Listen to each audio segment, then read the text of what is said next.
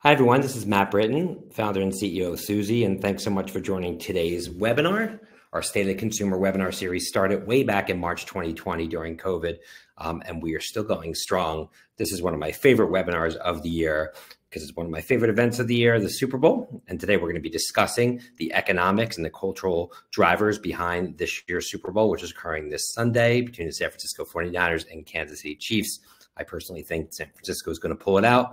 I read this morning that 70% of people are actually betting on the Chiefs to win. So it'll be interesting. It should be a great game. And it also should be a great webinar today. So I'm really excited to dive in. We have an incredible group of guests that are going to be joining us. Ricardo Aspiazu, who's the VP of Creative and Brand Management at Verizon. My good friend, Dr. Marcus Collins, who's a professor in residence at the Ross School of Business, and it just wrote an amazing book on the impact of culture on brands and today's society. Jameson Fleming, who's the managing editor of Adweek, a great partner of ours on our Speed of Culture podcast. So our guests are going to be joining us in a little bit. But before we're going to bring on the guests, I'm just going to go through a quick presentation with just some high-level data, both third-party data and we pulled ourselves, just so you can get a lay of the land of the Super Bowl. For those of you who don't know who Suzy is a software company that deploys market research software for the leading brands in the world, enabling major brands to have their finger on the pulse of the consumer in real time through a pretty amazing software platform we've been building for the last 6 years. And a big driver of our business has been using our own software to create our own content to support things like the webinar, which is a great way to add value, as well as build awareness for our company. So I want to thank everyone for taking their time today during this busy week to hear what we have to say about the Super Bowl along with our guests. I will be referencing a study today, which was conducted using the Suzy platform on January 17th with a sample of about 1,000 consumers who have watched the Super Bowl in the past. And the sample that we spoke to was census weighted across age, gender, ethnicity, and region. So as you all know, the Super Bowl is one of the most watched annual events in the US. It's actually the most watched annual event. And, the TV landscape has really shifted. We have a podcast called Speed of Culture, and the episode that came out this week was with John Steinlauf, who is the head of sales at Warner Brothers Discovery. You should definitely check it out. And he talks about, how the TV landscape has changed, and obviously streaming as being the biggest disruption that he's seen throughout his long career in the television space. And when you look at linear television, which is just tuning into a channel like Fox or ABC or NBC, there's not really a lot of occasions where the country at large is tuning in. We had the Grammy Awards, which happened last week, but that's had declining viewership for quite some time.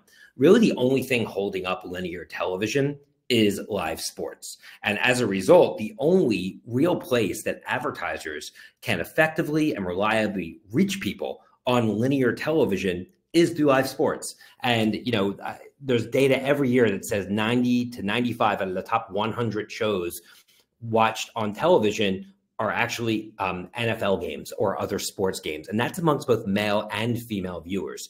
And as John said during the podcast, sports and live sports is really the only thing holding up the TV linear, model. But he also said that a lot of the major networks, like Warner Brothers Discovery, have multi-year contracts still locked in for things like March Madness and the Olympics and the NBA. So I do think that the traditional model of viewing TV is not going to go away anytime soon, as long as these big networks have the rights to a lot of these live sports events. That being said, what we saw this year was Google make a major move towards seeing live sports in a streaming environment, as the NFL Sunday Ticket program, which for I think over a decade was with DirecTV, was then purchased, the rights to which were purchased by Google, and their YouTube TV platform, where you can watch all out-of-town NFL games and on YouTube TV. And as a YouTube TV subscriber, I have to say it was a great experience, and they did a great job with it.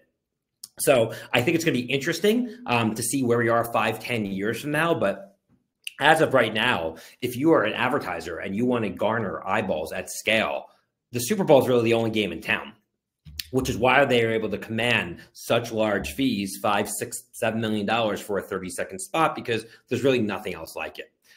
The economic impact of the game, and as well as TV spots themselves, is obviously felt long after it as well. And we're going to be talking about that. So today, there's really 3 topics that we're going to cover before we bring on our esteemed panel of guests.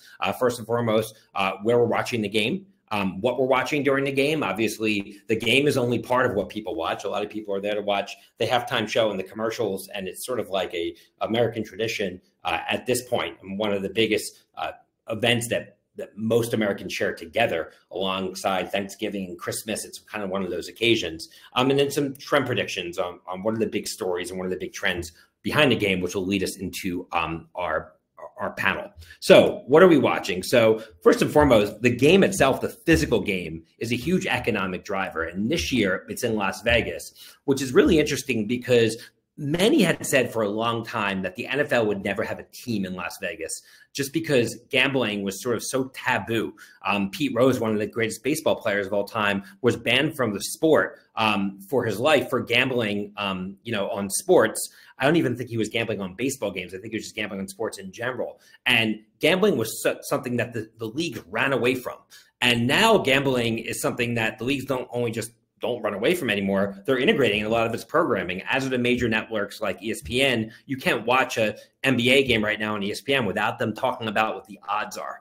And I think as gambling has become much more accepted in culture and society, Las Vegas started to become more and more of an option, first for an NFL team to move there. So the Raiders, formerly the Oakland Raiders, now the Las Vegas Raiders, moved there a couple of years ago into an incredible new stadium, Allegiant Stadium, right off the Strip in Las Vegas. And now the Super Bowl is there, which is a big deal.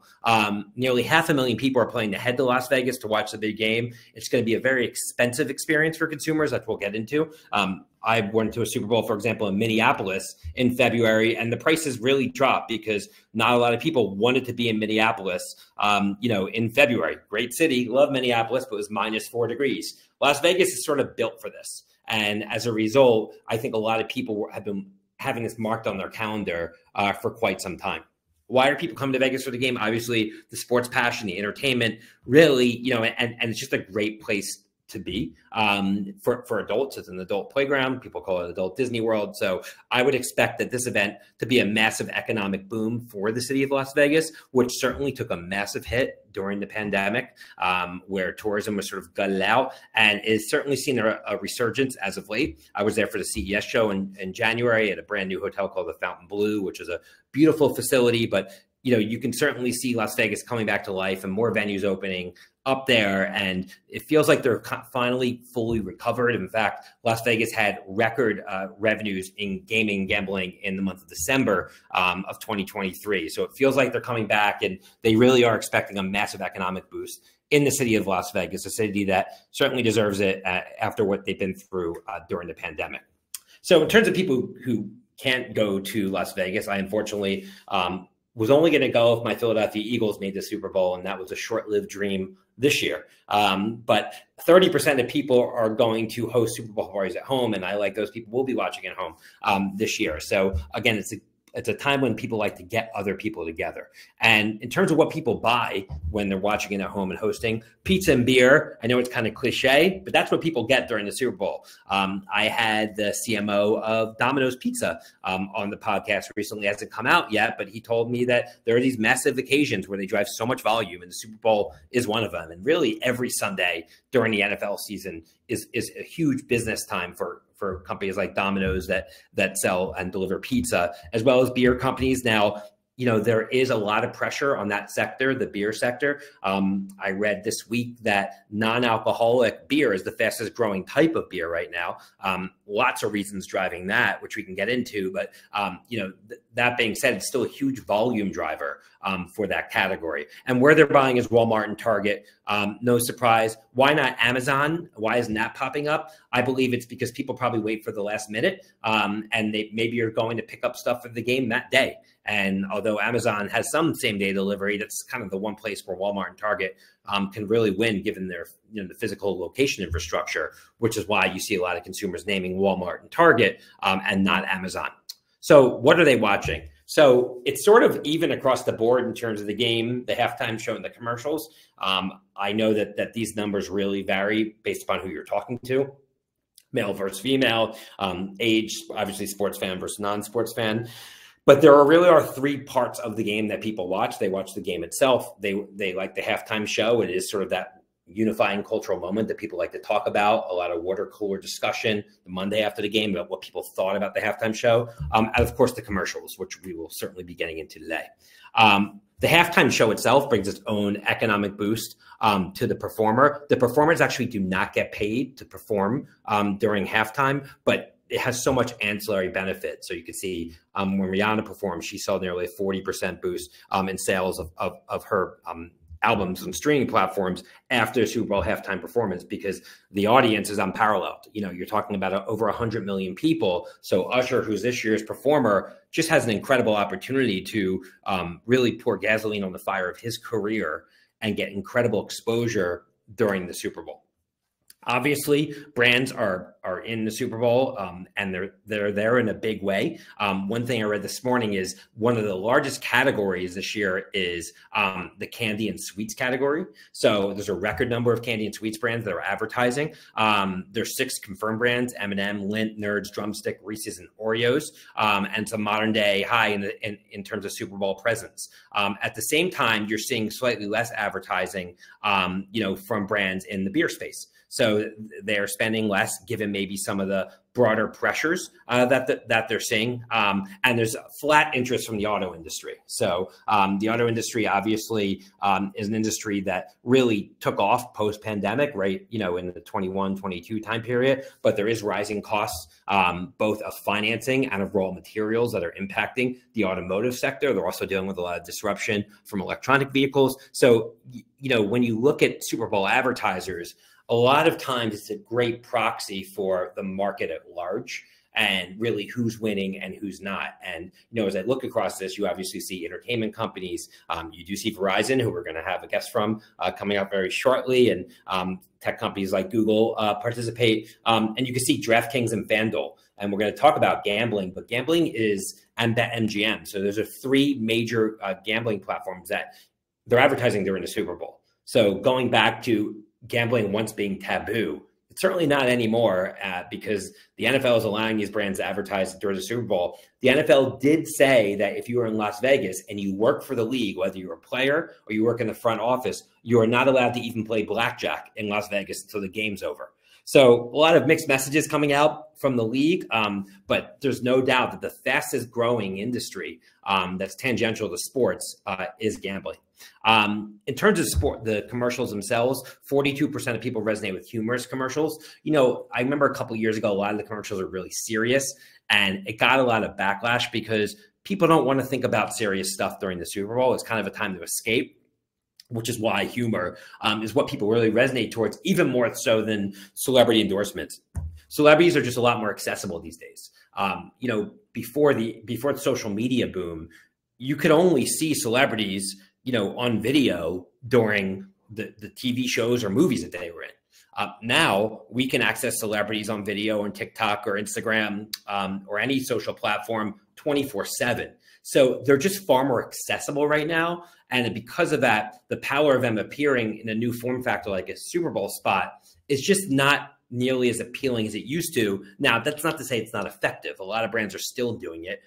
This year's Super Bowl will be littered with celebrities. But at the same time, that's probably why you're seeing data like this come out of our own research. So do the commercials work? Do they have a lasting impact?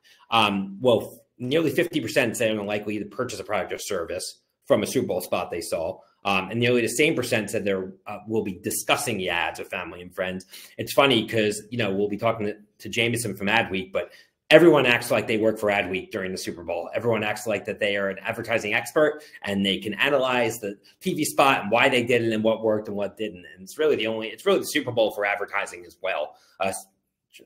For sure, traditional advertising in a 30-second spot, which is dying. A lot of brands are shifting their spend away from 30-second spots to platforms like TikTok, platforms where the consumer is, to more direct marketing on Google and Facebook, obviously. And, so this is a real great moment for the traditional 30-second kind of television industrial complex. It is the Super Bowl for advertising. Nearly 40% or over 40% said they're likely to look up a brand online after the commercial ran. And 40% said they'd made a purchase from a past Super Bowl ad. So obviously the Kansas City Chiefs made it. And, I'm sure the NFL wasn't mad about that because, as we all know, there's a very prolific relationship between Kansas City Chiefs star Travis Kelce and the biggest pop star in this country, and probably one of the biggest pop stars of all time when you think about the economic power she's brought, Taylor Swift. And Taylor, despite the fact that she has a concert in Tokyo the night before, given the wonders of the time zone change and the ability to have a private jet, Taylor will be at the Super Bowl, and she is the most popular celebrity in America right now. So to have her kind of star power rubbing off on the Super Bowl, and I'm really curious to hear what Marcus Collins, who is the expert on culture, has to say about this. I do think it just brings so much more notoriety, so much more interest across a broader base. As I mentioned earlier, women are huge NFL fans. It is the most watched live program every year on TV is the NFL across not just men, but female viewers. But obviously Taylor Swift brings a whole nother audience, not just more people across genders, but younger people and people that aren't interested in the Super Bowl at all, just to get a glimpse of her. Some people don't like it. Some people think they show her too much during games, but one thing's for certain, everybody is talking about it, and it's going to add another element to this year's game, which I think will contribute to this probably being the most watched Super Bowl we've ever seen. So trend predictions. First and foremost, betting, as I mentioned earlier, is huge. 40% of consumers are likely to bet on this year's games, with bets topping $1.3 billion. So these are Americans coming up at, and I read last year in the state of New York, over $12 billion was bet on games. This does not come without its problems, obviously. Gambling addiction is a real thing. The accessibility of betting on sports 24/7 has had, I think, negative impacts on a lot of consumers, but it's legalized in so many states now. It's kind of here to stay. There's even stadiums that are building, betting facilities within stadiums. Younger consumers, much younger consumers are getting involved in it. And it is a huge driver of engagement. It makes people watch games they wouldn't normally watch and care about players they wouldn't normally care about. And I think this year you're going to see an explosion, kind of like the mother of all gambling opportunities for these large platforms like FanDuel and DraftKings and BetMGM, which is exactly why they're advertising. Not to mention the game is in Vegas. Social engagement, obviously, and we've seen this for many years now, will be a partner to linear TV during the big game. The big moment when social media overlap with the Super Bowl was, I believe it was 2014, when there was a blackout during the game, and Oreo, very smartly instantly made this post that you can dunk in the dark. They made it right away to promote Oreo and posted on Twitter, and that was sort of a defining moment, sort of the omni-channel approach that advertisers need to take during the Super Bowl, where it's not just about the spot, but it's about all the other media channels surrounding the Super Bowl. If you are an advertiser, you need to think about social engagement and how you're going to leverage this in social media as a core part of your overarching strategy. So you're going to have real-time multi-channel ad campaigns. You're going to see, just much more attribution with brands. Obviously, we are in a different economic environment now than we were in 2021, despite the fact that the stock market is booming. There's a lot of concerns about rising debt loads with the consumer. There's a lot of uncertainty within this election year, a lot of macroeconomic and social political issues that create a lot of uncertainty for a lot of businesses right now. Not to mention inflation is still a real thing. That being said, you have record low unemployment rates, and the consumer is holding up really strong, but attribution is key. And a lot of brands want to know, how is this investment driving volume? Especially more sophisticated CPG companies, which have really mastered that game of tracking attribution of TV spots to volume in the product.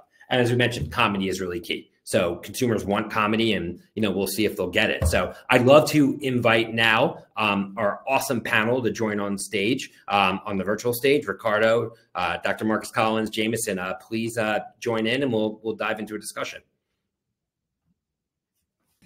Hello. Hello, everyone. Hello. Can everyone hear me? Yeah. Awesome. Just fine. All right. Well, let's dive in. Mark, as I mentioned you during the presentation, and so great to have you back with us. What are your thoughts on this whole Taylor Swift, Travis Kelce on-field, off-field romance, and what does it mean for the cultural implications of the Super Bowl at large? Well, there are a few things at play. First of all, thanks so much for having me here. Of course. A few things at play. One, it's a great drama. I mean, it's a great additional story to what's going on, which creates an invitation for people who aren't invested in the game. Perhaps, their team made it to the NFC Championship, but didn't make it to the Super Bowl. And our hearts were broken as a city, Detroit, but still want to feel invested in the game. This story, the Taylor Swift story, invites more people in. And to your point, it creates greater media wattage to what is already the biggest media moment in the country. And one would say the Super Bowl need any additional help.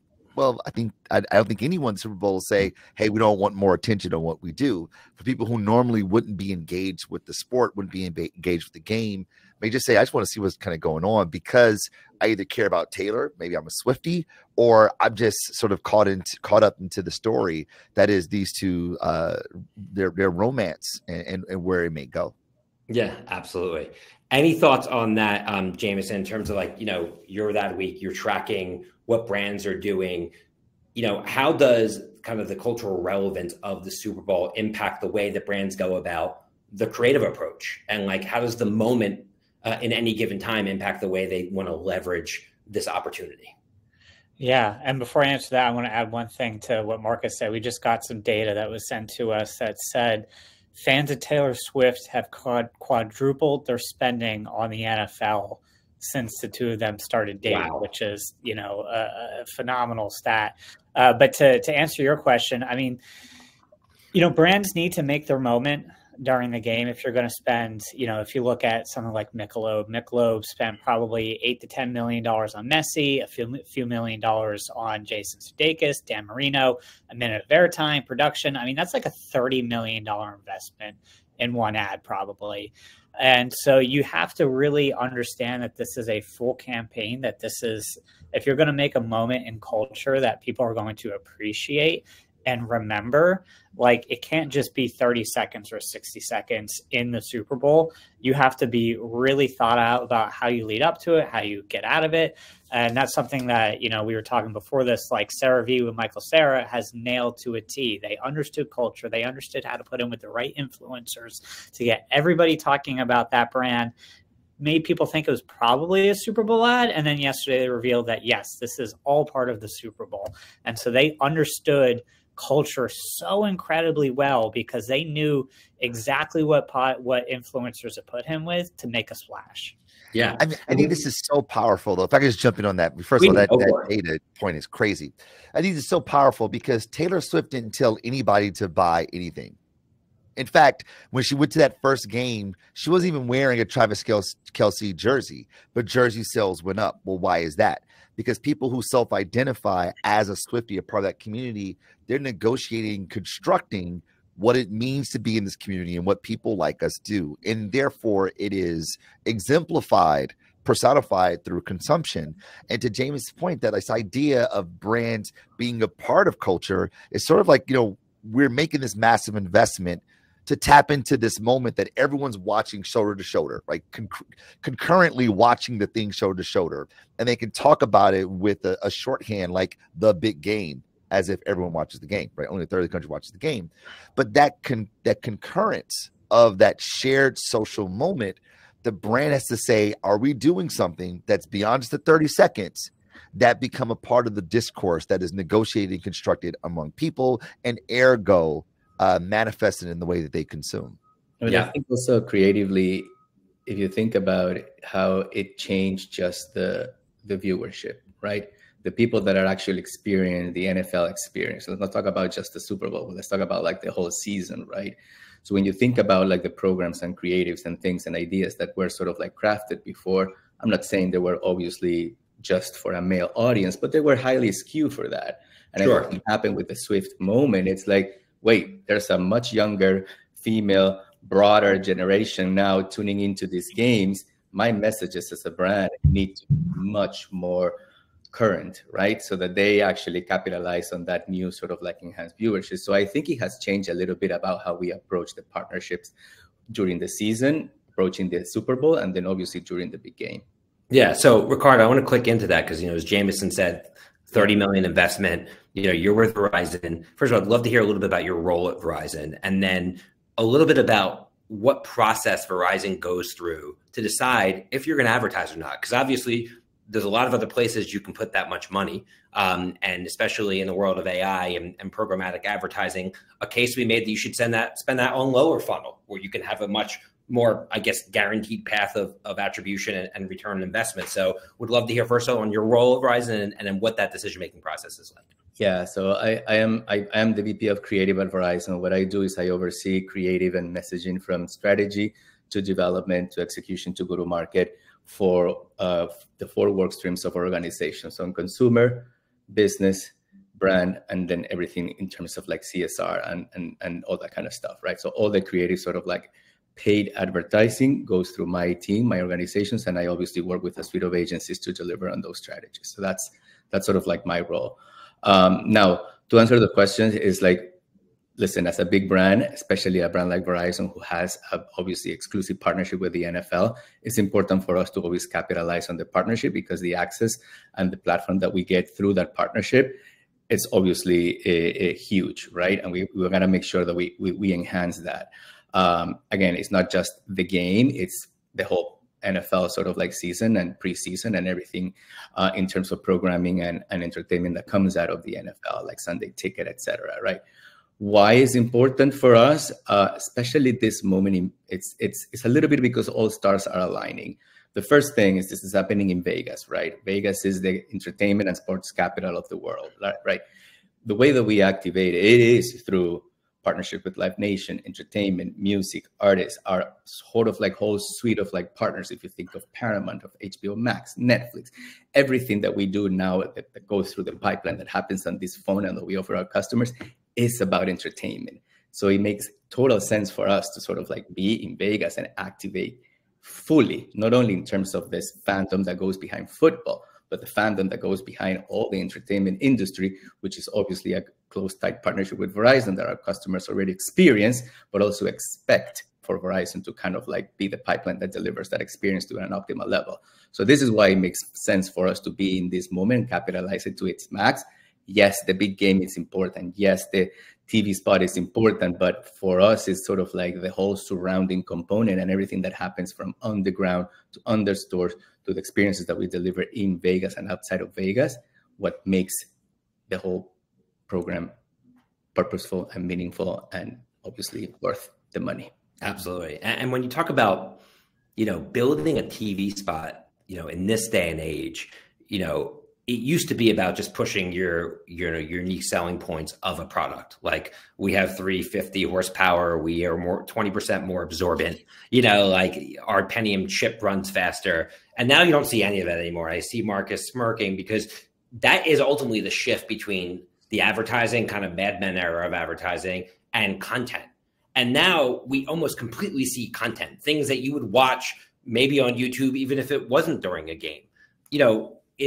Is that shift here to stay, and what's driving that? And how should brands, if you, Marcus, were, you were running a major brand and you were told you have to spend on the Super Bowl, what would you do? So there's a scholar here at Michigan who's passed some years ago. His name is C.K. Prahalad. And he had this idea called the dominant logic.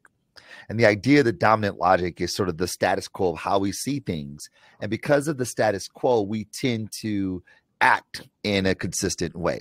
But innovation, new ideas, creativity are always on the opposite side of the dominant logic. So we have to challenge the dominant logic. So the dominant logic is often like, hey, during the year, we are marketing, do heavy lifting, preach the value propositions, a razor sharper, battery lasts longer, car goes faster. And then Super Bowl, well, now let's have some fun. Super Bowl, this isn't about how do we move units, at least directly. This is about making connections. And if we connect with people in a meaningful way, then they will consume. Which says to me, if I were challenging the dominant logic, well, if the theory is that connections lead people to consume, why aren't we trying to connect all year round?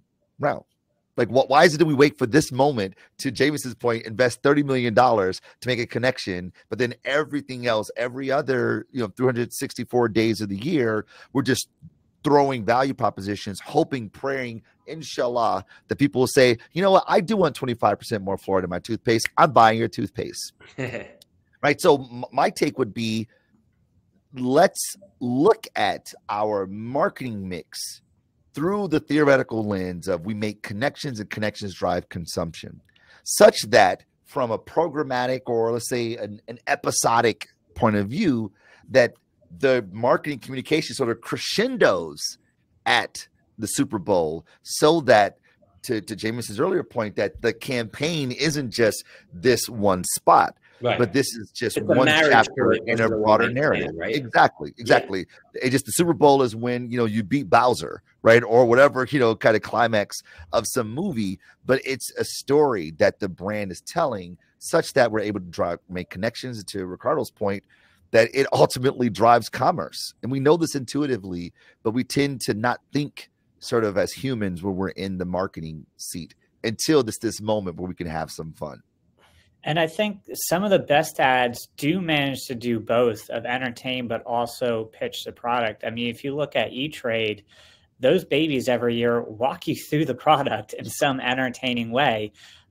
You know, Ricardo's counterparts over at T-Mobile, while those ads aren't always the most entertaining, they've gone the same script with, you know, Zach Braff and Donald Faison, where they sing through a product, and it has to be working to some extent, or they wouldn't keep doing that same formula. And then even on the Verizon side, if I remember correctly, the cable guy ad you did 2 years ago was pretty much a product demo, if I remember correctly. And so that ad was entertaining, but it was also a product demo. And so often when you see celebrities involved in the game, the best ones are often the ones where they do actually somehow pitch the product instead of just entertain you, for the most part. Yeah, it's a false bifurcation that we use. That's like, either has to do this or do that. Yeah, those two things can work in concert. I mean, one of my favorite ads of all time happened to be a Super Bowl ad that the lore says it only ran once, 1984, right? And Apple 1984, they didn't talk about value propositions, but they talked about a point of view of the brand that was going to be manifested, exemplified in the products. And people who saw the world similarly to Apple goes, oh, that's my kind of brand, right? Like that. Right. And it drives consumption, but also that the investment that was made, you know, hiring Ridley Scott, also paying for the media time, which wasn't expensive relative to where we are today, right? Expensive for what it was then, that we still talk about this thing some, you know, 40 years later, right? Like, it's more than just a moment in time, and it does not have to not talk about the products, but it has to be driven with the mindset of connection.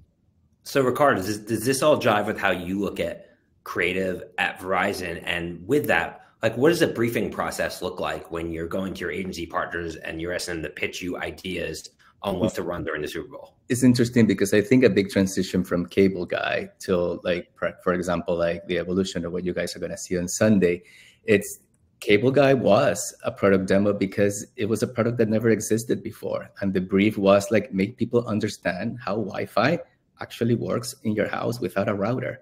You know what I mean? So like, in order to deliver that message, it couldn't just be some like quick, funny type of awareness driver kind of thing. You have to make people believe that this actually broke the norm, right? Which is why we bring cable guy. And it's exactly why Donald Faison and Zach Braff sung about it. It's because there was no other way to explain it than to actually be a little bit detailed on it. Now, great, the awareness, the driving, people understood it, you move forward from that. But I agree with Marcus that that's probably an orchestration that can only happen a few times. I don't think that can be the way that brands show up, especially in moments like this, when it's always like, let me take you through something really new. I'm going to entertain you, but you know what I mean? So like, I think for us, it's like this year was like, first of all, like we have already one great thing that we always want to talk about. And that is like, that we're the #1 network in America and that we are like, you know, the reliability matters, right? But we also are like, all right, we've been doing that like by touching people's heartstrings, like making it, you think like, you know what I mean? Like 911 call is important. And sort of like, we have kind of like worked on that. And this year it was like, we want to convey the same example of like, you know, network superiority, but let's do it in a way that is ultra simple, that is insanely entertaining, that is culturally electric. You know what I mean? That we have to commit to big, and we have to make sure that it's a little bit of a surprise party, meaning unexpected. You know what I mean? So that was like brief. It's like, we want something that people are going to see there and be like, holy shit, is that Verizon? Because that's the kind of message that we want to make sure that people get. You know what I mean? So like that was the brief. But the brief, more than anything, going a little bit against my cable guy strategy, was it needs to be ultra simple, and it needs to stay in one message that people are going to take away and come back and say, I remember Verizon because of this.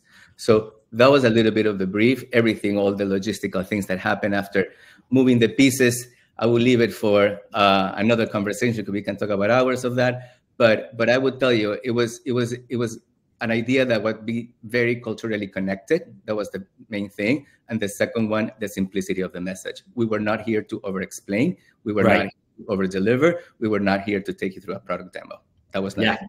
Yeah, because you know, for a second there, Ricardo, I thought you were about to tell us what you're going to do on Sunday. I thought just for a moment there, I thought you were about to yesterday. We're waiting a little bit more. Yes, I've been trying to get this out of him and his team for weeks now, and they will not budge. Period. For a moment there, I thought for a moment, just for a moment there. So speaking of, I guess, keeping your creative quiet until the game, and this is a question that Nirne, who's part of our audience right now, asked is, you know, Jameson, I'd love your thoughts on this, is why have we increasingly started to see advertisers release their commercials ahead of the Super Bowl? Because like we were talking about this before the webinar today, and I refused to watch it because I liked seeing it for the first time during the Super Bowl, but we're seeing a lot of brands get ahead of it. Why do you think that is? Yeah, so I kind of bucket Super Bowl ads into two groups. One that is trying to have a shocking moment on Saturday, or Sunday, which I think is what we're probably going to get out of Verizon and a number of other ads. In total, there's about 60 advertisers on Adweek right now. We have 36 full ads that you can go view. And we only expect to see a few more before Sunday. And so the majority of the ones that we haven't seen are ones that we know are trying to have a moment on Sunday where they're going to cut through, they're going to shock you, and it's going to be unbelievable. That other 40 ads, 2/3 of the game, they're not trying to have a moment. They're trying to have just a strong ad that you'll hopefully remember. And if you're going to invest all the tens of millions of dollars in them, you want to get as much attention in advance as you possibly can. And so, for some of these ads will be aired on Good Morning America, Today Show, other nationally broadcast, things where they actually have a segment. It's not like they're running during a commercial break. They actually talk about the ad. And so it just generates so much more hype. And if you're a brand that shows up at a Super Bowl party, so all the candy brands, the chip brands, the drink brands, you're now also hoping to get consumers to buy your brand for your Super Bowl party because you're putting them top of mind. So you're not just driving sales after the game, you're driving sales for Super Bowl Sunday. And so that's why you kind of see a lot of brands go early because, it's a much longer, funnel for them and a lot of different things at play for them. And I would imagine, Ricardo, I would imagine as part of the campaign for Verizon, it's very much part of the discussion. We're not going to talk about this, or we are going to talk about that, because it's almost like theater and it's part of the storytelling. Yeah, and I think for us, the only thing I can tell you is that saving the creative of the spot for the game is not just about being, cautious or anything. It's because it has a bigger purpose that is beyond just the creative, right? And I think going back to Marcus' point about like, how do you really connect this to culture? There's a lot of things in culture that you have to wait for. And that's sort of like what we're tapping into here. Interesting. All right. So a little clue there, Jameson, that, he didn't give you, he gave you a little bit. So as a reporter, you'll have to kind of interpret what that means. But Marcus, one big part that we see as a constant during the Super Bowl is nostalgia. So you have like your Budweiser's kind of Clydesdale dog combo, which you almost see every single year. You have your Coors Light, Silver Bullet Train, things that kind of people remember for when they were younger seeing during the Super Bowl.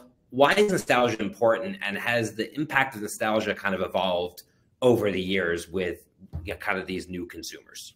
It's interesting. Nostalgia used to be considered an illness, a disease, right? That because you couldn't get over the past because of how weighted we were to the past.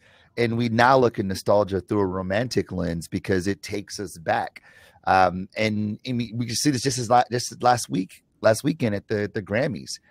Tracy Chapman sings Fast Car. People go, oh, I remember it so vividly when I first heard that song, or I sang that song over and over and over in the 90s, like, you know, it brings us back. And it's the bringing us back that actually connects us, oddly. That you go, you love that song too, I love that song too, let me tell you about it. And it begins to, it invites stories. It invites mythology and lore. And it's through the shared ideologies and beliefs that are communicated through stories that we find connection. You know, McDonald's is another great example of this. Like, oh, when I was a kid, I used to go to birthday parties, have the high C orange and the cooler, the igloos. Like, we just find ourselves, we find the humanity in that. And I think that a moment like the Super Bowl, where we're watching this game shoulder to shoulder with folks, and we could find those connections, it makes a social event actually feel even more social. Not just because we're rooting for the same team in the room, but even those interstitials that would typically be moments where we go get, you know, refills in our soda, that we're sitting together, experiencing it together. It makes the game that much more social and tribal by nature. Yeah, I would also imagine, like, when you talk about brands like Budweiser and Coors Light and McDonald's, you know, they have heritage and history on their side. Or like if you're FanDuel or DraftKings, like these new sports betting apps that just popped up, they don't have any nostalgia, right? So that's not an option for them. Maybe so they have to probably go in a different direction based upon just the nature of their business. Right. Or they use nostalgia in different ways. You know, correct. Like a Budweiser can use sort of their distinctive brand assets as a way to signal nostalgia through like the Clydesdales, for instance, where, you know, a new brand like a FanDuel doesn't have that luxury. So they tap into cultural nostalgia, things, there are moments in time, contextual environments they could tap into. So I remember I was there, and the brand becomes sort of tattooed to that moment through the way in which they communicate themselves.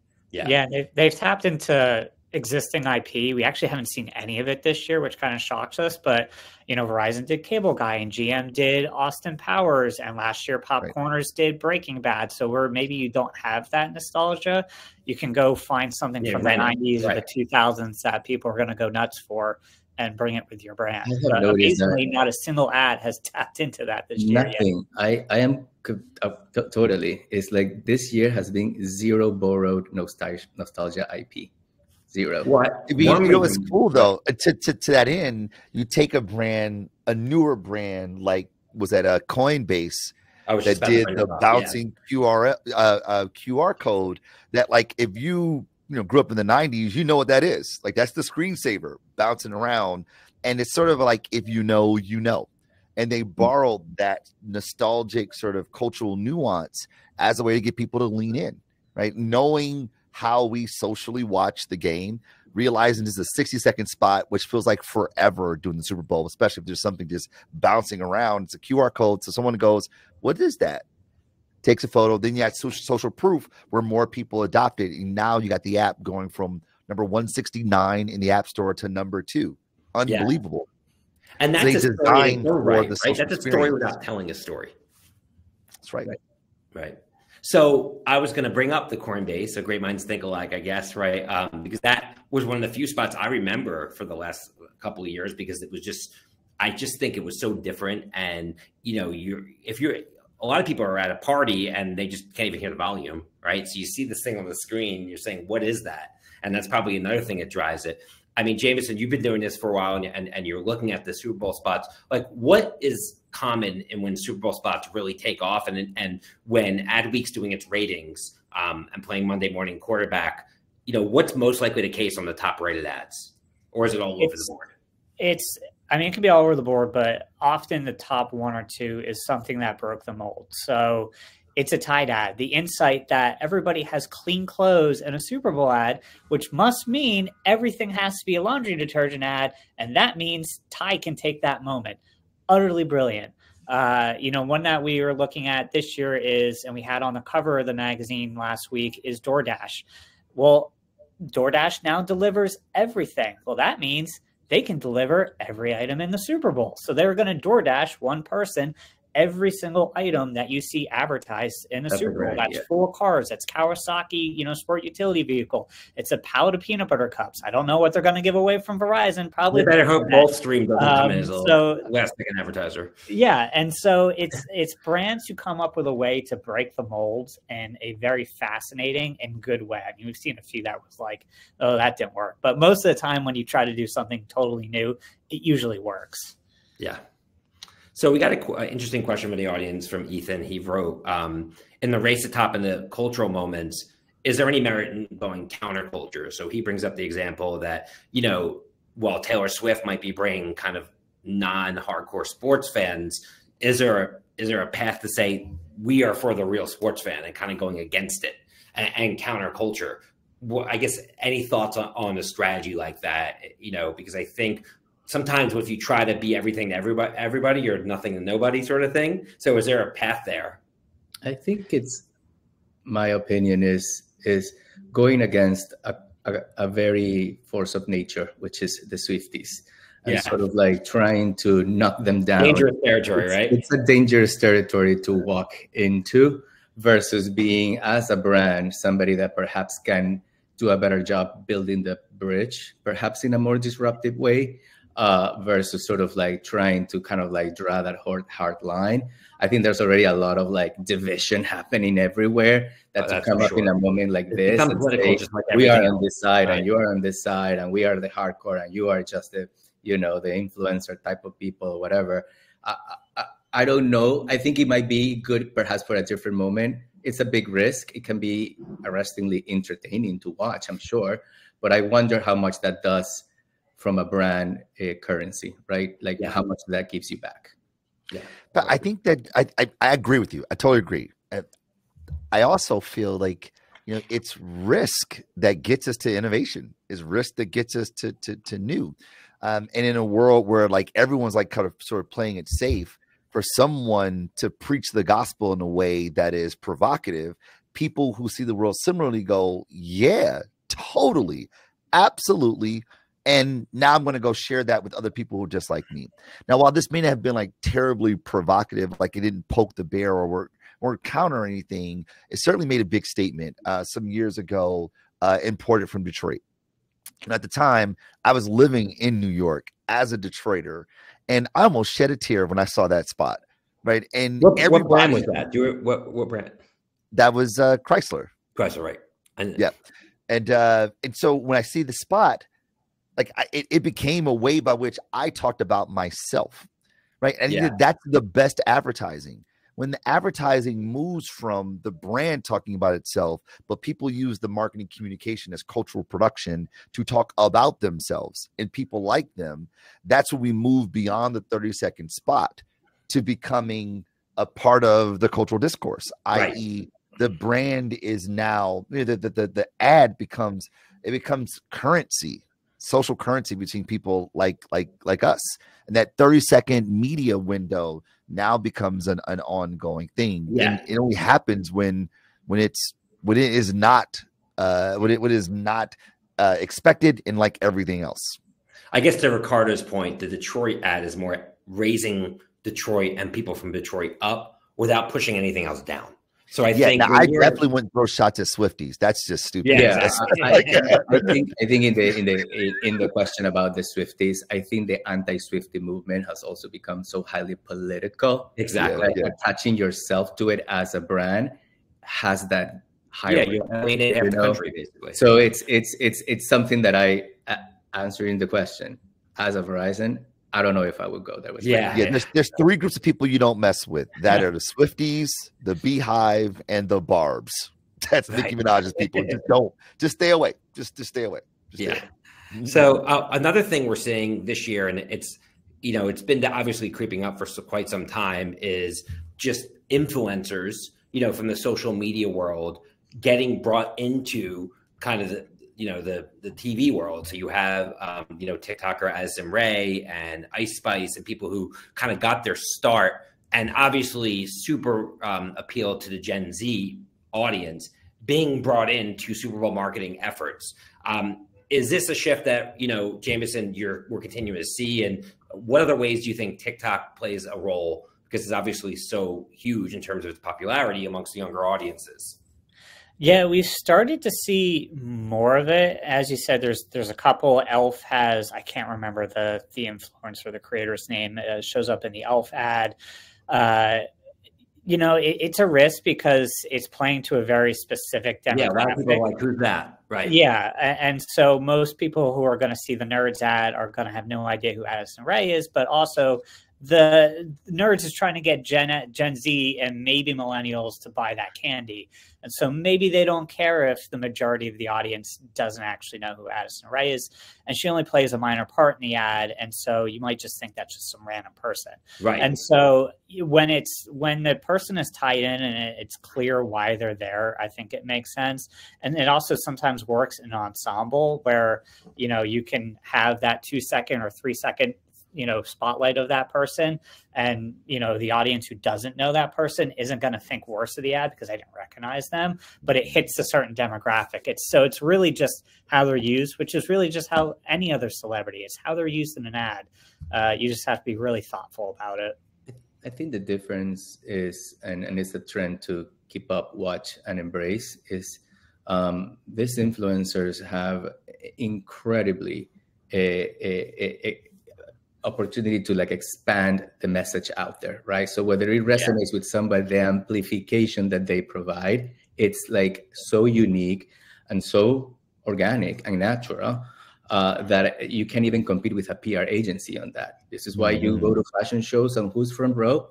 Influencers, no longer buyers, no longer merchants, no longer designers, influencers, right? Because that's the way that you get your brand and you get your message out there in the most compelling, massive way. So I think we're going to start to see more and more of leveraging these people, whether they are the main leads and they're stars of something or part of it. This is the reason why perhaps Dunkin' Donuts last year was I Spice. Well, you know what? Let's just put her with Ben Affleck. Maybe that actually becomes a little bit of the best of both worlds. And sort of you can see brands kind of testing the waters like that. But I think we're going to see more and more of that because it's becoming extremely effective for reach and awareness. Yeah. And these folks got bright wattage media. I mean, good night. They're not nobodies. You're talking millions of people follow them. So to Ricardo's point, you get the best of both worlds. You got people that everyone sort of knows, and then you got people that if you know, and that has great cultural saliency. I remember back in the day, this was a Super Bowl spot, but the Sprite Obey Your Thirst work, to see Grand Poobah or Pete Rock and CL Smooth that I know most of America did not know unless you were way into hip hop in those early 90s. I felt like you were talking to me. I felt seen by identifying people that most people don't know. And then let me know that the brand was sort of like me. They were fans like me. So understanding the nuances of these kind of cultural communities and leveraging their bright wattage media to ripple within the community, people who see the world similarly, that's really powerful. Now you got media on top of media on top of media. If you're spending $30 million, you might as well optimize it as much as possible. Yeah, having Addison Rae have a small part in the Super Bowl spot, it almost accomplishes both things because you're not betting the farm on the widespread, knowledge of her. But the people who know her see it. And then you get her entire amplification at the same time. So I think it's a great strategy doing it that way. So just to wrap up here, this year and last year, obviously, and heading this year, it's age of AI. And, AI has such a big impact on the advertising industry. And it strikes me that the Super Bowl is one of those moments that, at least until now, is sort of AI proof, because I don't know if AI is ever going to be driving people on the football field. Real humans will always be playing football, at least as far as I know. So you're watching real humans on a real field, and these are spots that generally aren't AI generated. And like so many of the long tail digital ads that we see, they're made by great creatives on Madison Avenue and with real celebrities, et cetera. How long are we before AI starts to, however, creep into the world of sports or television advertising, in all of your opinions? And let's start with you, Ricardo. I think AI, it's already part of it, especially when you think about the production nuances of how you make things happen with zero time, which is what probably all of us that work in advertising have. But I will tell you, for this Super Bowl, we are using AI significantly, especially for our our Latino and Hispanic program that we're doing with Univision, which is actually the first Super Bowl that is going to be narrated and aired in a Spanish-speaking network. And we have partnered with J Balvin for that effort. And what we're doing is an incredible experience surrounding that moment that leverages AI in a way that you would never imagine would have been possible, not even last year. So it's already in, and it's already in as a way to keep the momentum, keep the engagement, and keep the dialogue open, something that perhaps we were doing with people behind a computer today. Now it's happening in the wild, and it's becoming extremely organic, right? It's like, you know, you remember that movie Her? Of course. It's a little bit like that. You know, it's like, oh shit, this feels real and really scary. Yeah. Also. So it's here, and I think it's here to stay, and I think we are embracing it already. Oh, it's certainly here to stay. Jameson, Marcus, any thoughts? Yeah, I mean, we haven't seen it used too much in the creative. There's a Body Armor regional ad that apparently uses AI that I need to check out yet. But in terms of like the actual creative that we're going to see on Sunday, there's very little. I think that's going to change in the next few years. I think you're going to see a lot of it. But for now, I think everybody's still a little hesitant to put it on that big of a stage so boldly. But we're going to get there. And some brand is going to be damn proud of the fact that they're going to have the first AI-generated Super Bowl ad, and it's going to get pitched in my inbox for weeks. I know it's coming. Right. That will almost be the idea. Yes, exactly.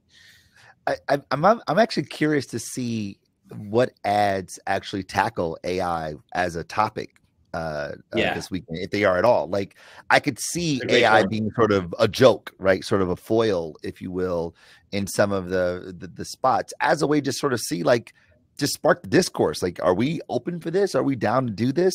And do we have an appetite for it to actually be a part of the creation process? I mean, I think, Ricardo, I think that the fact that you all are thinking about this and embracing it says a lot about your disposition for technology as a creative driver. It makes a lot of sense because you guys are Verizon, so of course you would be embracing technology in this way.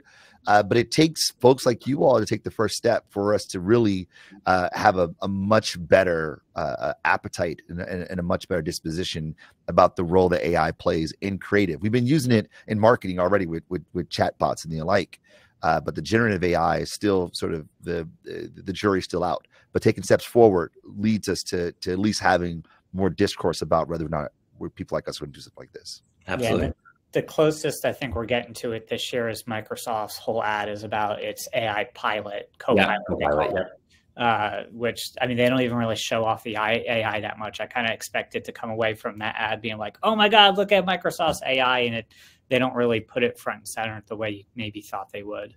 Right.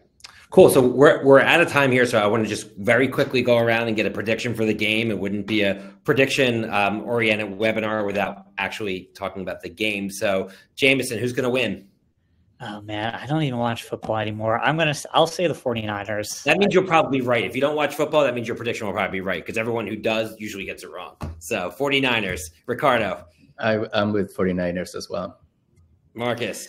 I can't say 49ers. They broke my city's heart. So I got to go with the Chiefs, man. I would argue that the Lions did it to themselves, but that's a whole nother webinar. And because I was pulling for you guys, I'll take the 49ers as well. So we're out of time, guys. This has been amazing. I can't wait for the broader audience to see it. I want to thank Jameson, Ricardo, Marcus for joining. Till next time, we'll see you soon, everyone. Enjoy the game Sunday. Take care, everyone. Thank you. Bye-bye.